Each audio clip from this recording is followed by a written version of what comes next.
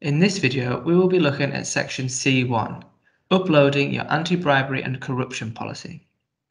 This is not a mandatory question, but you should have an anti-bribery policy if there is a risk that someone who works for you or on your behalf might be exposed to bribery.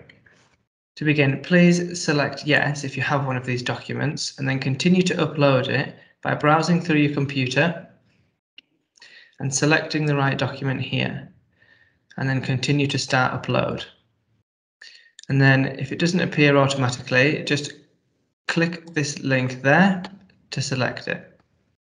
If you do not have one of these documents, please explain why in this box here. And once you've completed this question, tick this box to confirm. Now you can move on to the next question.